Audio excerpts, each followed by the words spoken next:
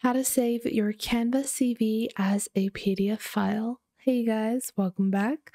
So if you are designing on Canva and you have an image of your CV or resume, then you might want to download that as a PDF because that is the way you mostly would upload it onto multiple different platforms.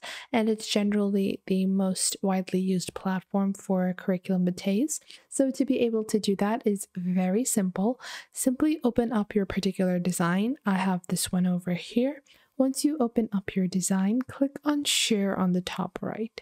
Now, once you click on Share, you're going to go down and you will see this option for download.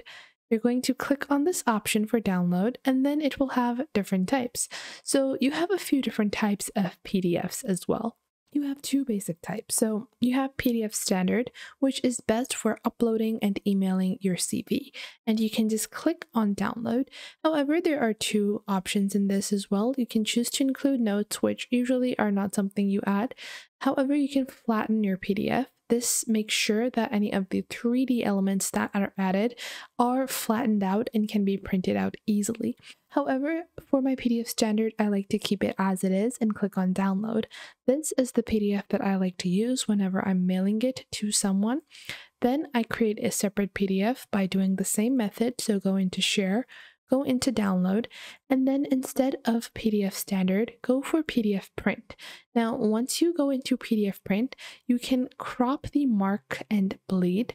Then you can also flatten your PDF. Then you have your color profile, where you want to select CMYK if you do have Canva Pro. However, RGB is still good enough for most resumes.